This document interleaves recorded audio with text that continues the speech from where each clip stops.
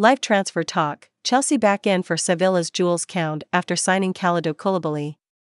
The summer transfer window is here, and there's plenty of gossip swirling about who's moving where. Transfer Talk brings you all the latest buzz on rumors, comings and goings, and, of course, done deals. Chelsea will reapproach the La Liga side for Kounde, with the Blues unwilling to match City's £50 million price tag for the 27-year-old ache. As Thomas Tuchel looks to rebuild his side's defense this summer transfer window following the departures of Antonio Rudiger and Andreas Christensen, Kounde was a backup option for new Chelsea owner Todd Boehly as the side pursued Matthijs de Ligt, Kalidou Koulibaly, and Ake.